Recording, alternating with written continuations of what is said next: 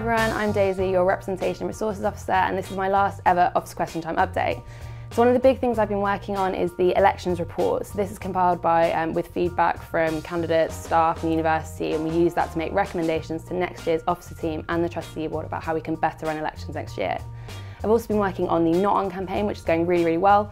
So we've got an online tool for reporting sexual harassment and assault coming really soon, and a module on consent, which will be part of the online induction for students coming in September 2016. I've also been working on a buddy scheme, and that was part of my manifesto, so between UK students and international students. The university really loved the idea, and so I'm hoping they'll be able to fund it in a similar way as how they do with like student mentors and the RA scheme and community wardens, and that's looking to be in place September 2016 as well. The last thing I've been working on is Grab Ball, overseeing all the planning for that. As always, tickets sold out in a couple of hours, and it's looking to be a really incredible night with like silent discos, cocktail bars, chart-topping live music, and of course the infamous after party at the Guild. So if you've got any questions about that, hit me up, happy to answer them. Daisy out.